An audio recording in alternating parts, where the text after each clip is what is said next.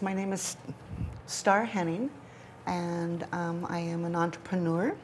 We have Tummy Ache Candy Store and Starshine Ice Cream Truck.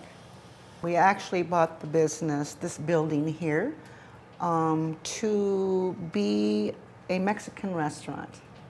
And I was going to stick myself in a greasy kitchen. But we did not receive the funds. And with that, then we, though had already purchased the building, so we had to get creative.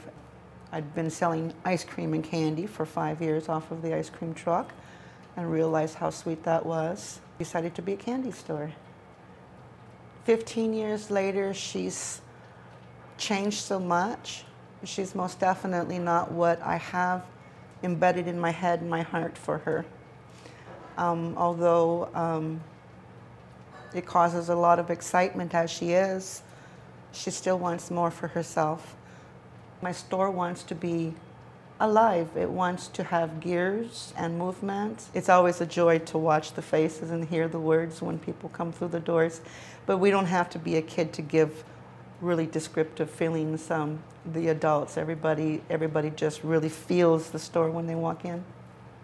It's a funny thing. When we first opened up, we were most definitely not what we are today.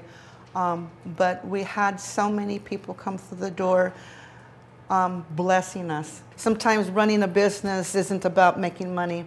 Yes, that's the smart thing to do, but the other end of it is receiving love and friendships. I'm very proud to be who I am, and we've learned much from everyone out there in the streets.